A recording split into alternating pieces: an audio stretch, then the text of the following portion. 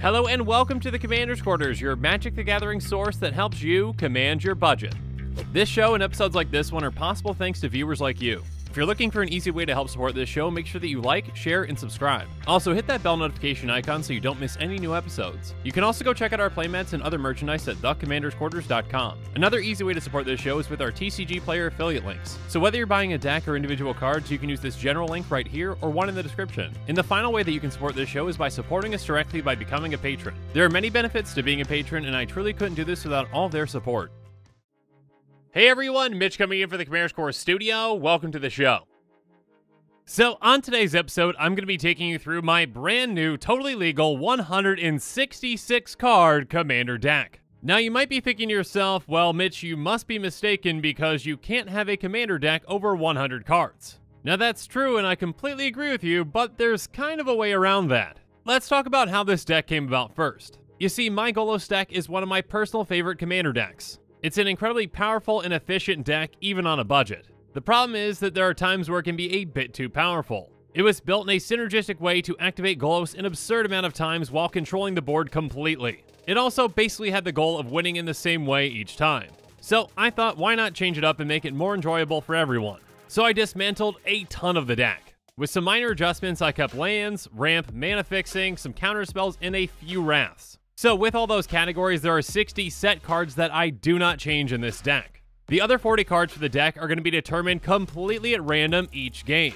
I have a completely separate pile of 106 cards that are marked on an inner sleeve with a Sharpie. That way I can easily identify them and take them out and shuffle up again between games. So I shuffle that pile of 106 cards and I take the top 40 and I add it into the deck. I have no idea what those 40 cards are and each game is going to be completely different. Now, why was 106 the number that was chosen? Well, no real reason. I basically just went through my collection, made some trades, and made a list of other budget options to get. Essentially, I just wanted a number that was high enough that would make each game very different.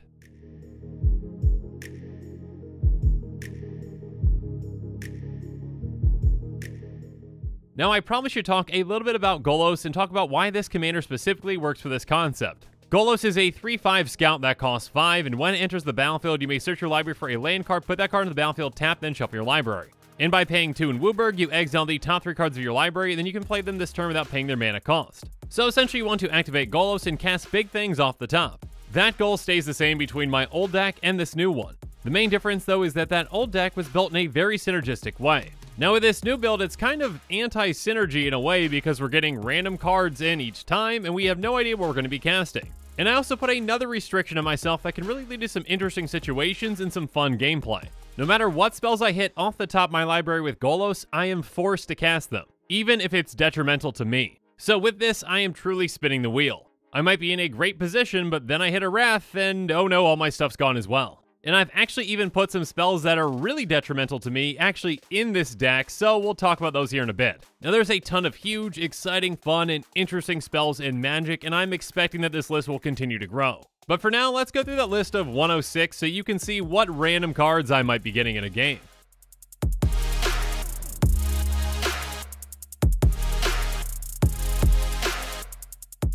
Let's just start with some big creatures, some heavy hitters like Sarah Avatar and Soul of Eternity. Both have power and toughness equal to our life total, so yeah, they can hit pretty hard.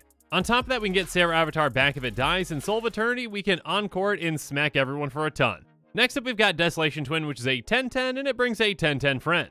And speaking of a 10/10, we've got Colossus of Akrois, which has Defender and Indestructible, but if we pay 10, we can make it a 20/20 with Trample, and it doesn't have Defender. And we've got some more heavy hitters that are also hard to deal with Tromokratis, Inkwell Leviathan, and Dargar's Reignited. Tromokratis is an 8/8 that has hexproof unless it's attacking or blocking, and it can't be blocked unless all creatures defending players controls block it. Inkwell Leviathan is a 7/11 with Shroud, Island Walk, and Trample, so yeah, this thing hits hard.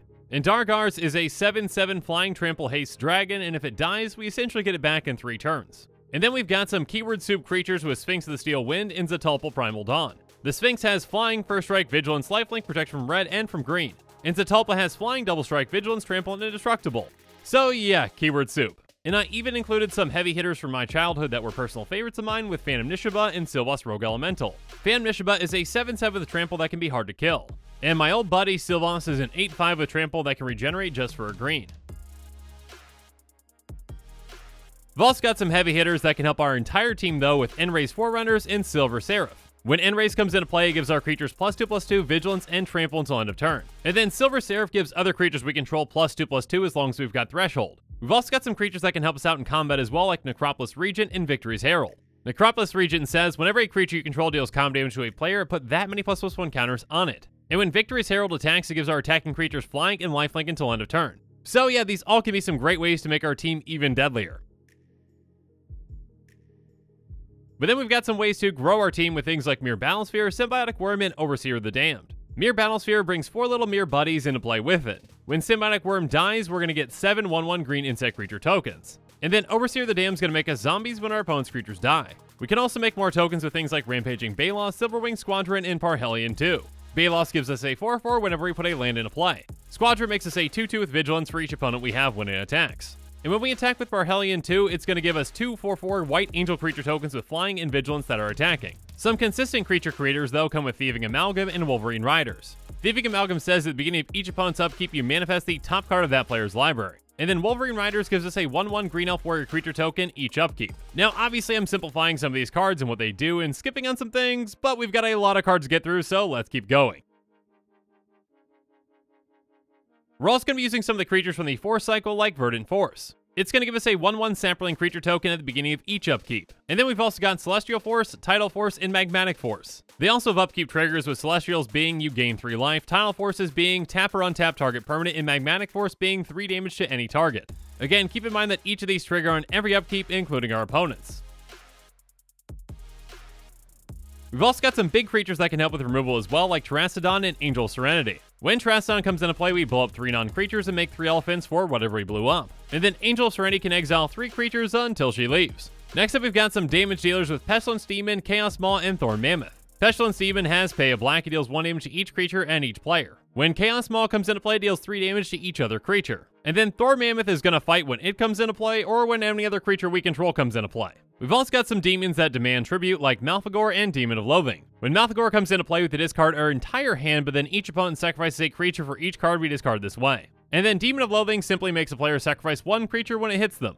We've also got some ways to mess with combat though, with Pursued Whale, Geode Rager, and Pramicon. Pursued Whale essentially gives all of our opponents a Captain Ahab, which forces their creatures to attack. And then Geode Rager goads at opponents' creatures when a lane comes into play under our control. Pramicon can really mess with things though, because when it enters the battlefield we choose left or right, and then each player can only attack in that direction. This can be a great way to protect ourselves and to mess with other players as well.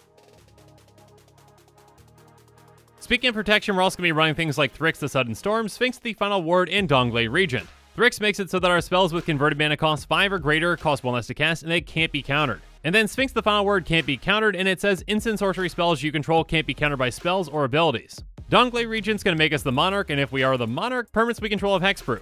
And with our giant army, it's going to be pretty hard for our opponents to get through and take that Monarch back.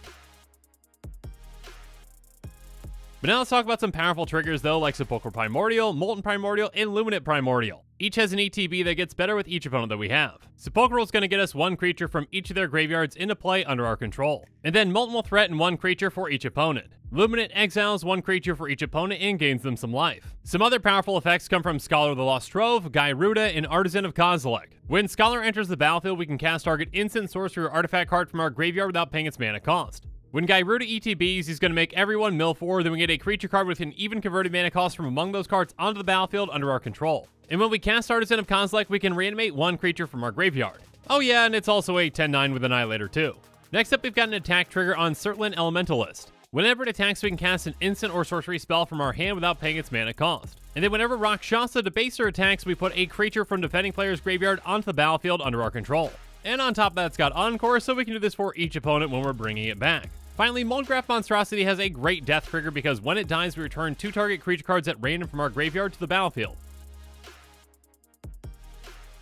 But we're not quite done with ETB effects just yet, so let's tackle Arbiter of Nullridge. When it enters the battlefield, each player's life total becomes the highest life total among all players. So this might benefit us, but it also might hurt us, which again just adds to the random fun of this deck. Effects that will definitely help us though are Resolute Archangel, Verdant Sun's Avatar, and Torgar Famine Incarnate. Resolute Archangel is going to bring our health back to 40 if we're lower than it. And then Verdant Sun's Avatar gains us life when it comes into play and when other creatures come into play under our control as well. And when Torgar comes into play, 1 player's life total becomes 20. We've also just got some really good value creatures as well, like Kirkesh, Emoti, and Brenolin. Kirkesh can essentially double up Golos' activation by just paying a red. And then Emoti not only has Cascade, but gives Cascade to all of our spells with converted mana cost 6 or greater. So now all of our big spells are going to get us even more spells. And then Brenolin also helps us out by making our big spells bounce non-land permanents. And like Emoti, we've also got some other Cascade creatures like Enigma Sphinx and Sakashima's Protege. And when Enigma Sphinx is put into our graveyard from the battlefield, we put it into our library third from the top. So we can Cascade multiple times with this. And then Sakashima's Protege is basically a clone for any permanent that enters the battlefield this turn. And finally, we've also got some creatures that can help us change up the dynamics of the game, like Teysa, Envoy of Ghosts, and Elderscale Worm. Teysa has, whenever a creature deals combat damage to us, we destroy that creature and put a 1/1 white and black spirit creature token with flying onto the battlefield. And then Elderscale Worm has, as long as you have 7 or more life, damage that reduces your life total to less than 7 reduces it to 7 instead. But then Deceiver form can really change things up though by basically turning all of our creatures into something else. Basically, at the beginning of combat on our turn, we flip the top card of our library. If it's a creature, all of our other creatures become a copy of that creature. And then Attempts All-Seeing can really throw opponents off. Whenever it deals damage to an opponent, we can reveal our hand, and if cards with at least 6 different converted mana costs are revealed this way, that player loses the game. And many of the times with this deck, since we're going to be casting things off the top, we'll have a full hand, so who knows what converted mana costs are in there.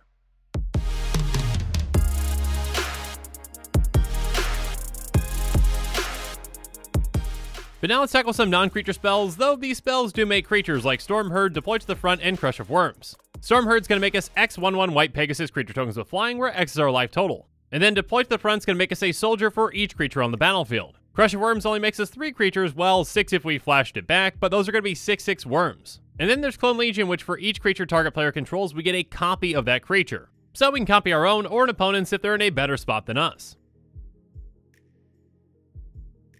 But we can also just either take or get things back though with things like Boneyard Parlay, Fated Return, and Profound Journey. Boneyard Parlay is basically a factor fiction but for creatures in graveyards. And then Fated Return just gets us back 1 creature, but it's going to have Indestructible. Next up there's Fated Journey, which has Rebound, and it's going to bring us back target permanent card from our graveyard to the battlefield. We can also steal a couple things at once though, just directly from play with Blatant Thievery. For each opponent, we gain control of target permanent that player controls. And then Mob Roll can basically temporarily give us all the big creatures or all the small ones. We can also flip the script though and mess with our own army though with things like Mass Polymorph and Synthetic Destiny. Mass Polymorph makes us exile all creatures we control and reveal cards from the top of our library until we reveal that many creature cards, then all those creatures come into play. Synthetic Destiny essentially does the exact same thing, but it's kind of delayed because it's at our end step. Again, these can be effects that can actually hurt me, but again, where's the fun in not casting them?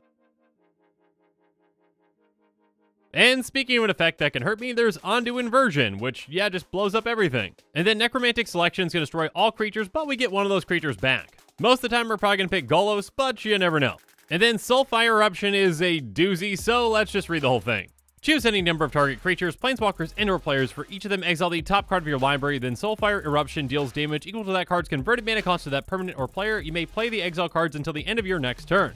Basically, this can hit a lot of things for a lot and give us access to a ton of cards. A more guaranteed piece, though, of target removal comes with Violent Ultimatum, which is going to destroy 3 target permanents.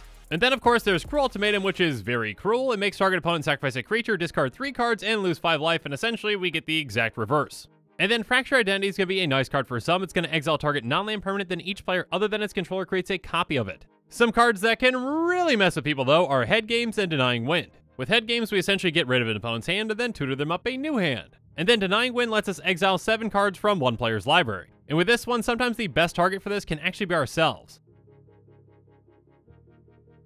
But of course, we've got some spells that can help us cast even more spells like Brilliant Ultimatum, Genesis Ultimatum, and Emergent Ultimatum. Brilliant is basically a factor fiction that we cast. Genesis basically gets us some permanents off the top into play and the rest into our hand. And Emergent lets us cast 2 of 3 monocolor cards from our library. The biggest of these though might be Imanatu's Augury, which lets us cast a ton of things off the top 8 cards of our library. Next up there's Genesis Storm, which gets us non-land permanents off the top of our library for each time we've cast our commander. And then Mind's Desire gets us multiple things off the top of our library depending on our storm count. We've also got some creature-specific ones like Summoning Trap, Vivian's Invocation, and See the Unwritten. Summoning Trap and Vivian's Invocation give us a creature off the top 7. See the Unwritten gets us 1 creature off the top 8, or 2 if we've got Ferocious. Next up there's Spell Twine, which lets us cast 1 instant or sorcery from our graveyard and 1 from an opponent's. And then Reversal Fortune lets us cast an instant or sorcery from an opponent's hand. And finally, Unexpected Results lets us spin the wheel once or multiple times if we hit a land.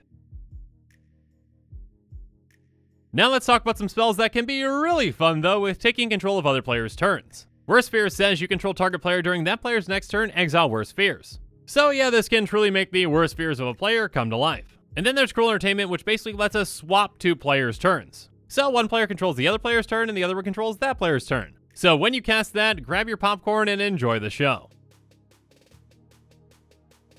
We can also swap some life totals though with Reverse the Sands and Profane Transfusion. Reverse the Sands lets us redistribute any number of players' life totals. And Profane Transfusion swaps two players' life totals and we get a giant creature based on the difference. Next up there's Revenge, which doubles our life total and makes an opponent lose half their life total. And then Archangel's Light can be a great way to gain us a ton of life and also help us not mill ourselves because it's going to gain us 2 life for each card in our graveyard, then we shuffle our graveyard into our library.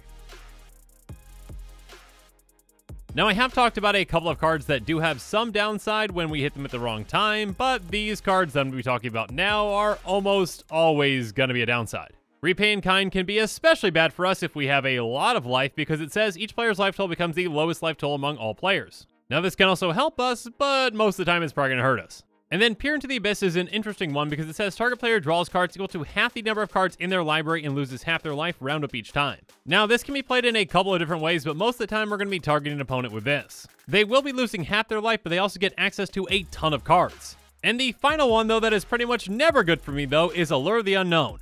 Basically, out of the top 6 cards of my library, an opponent gets to cast one of them, and yeah, there's some heavy hitters in this deck. Last time I cast this spell, it got copied, so both Dan and Eddie got a choice out of the top 6, and one of Eddie's cards that he got was Worst Fears, so yeah, I lost that game.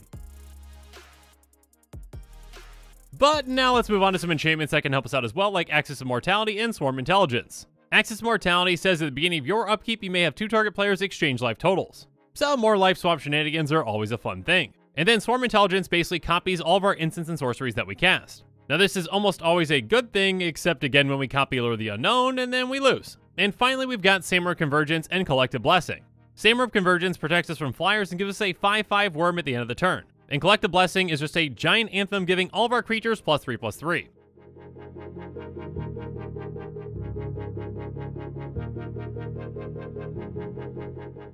So as you can see, there are a ton of big and exciting things that I can randomly hit off the top and be surprised in a good way or sometimes even in a bad way. Regardless, sometimes taking the synergy out of a deck can make it more fun for everyone. And adding fun restrictions of your own can make it more fun for you as well. Again, this is just my current list of 106 cards and I'm always going to be looking to add to it with trades and finding other budget cards and when new cards get printed too.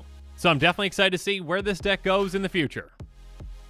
And with that, this show is coming to a close, so it's my turn to hear from you. So in the comments below, let me know what your thoughts on this episode are, and as always, thanks again and have a good one.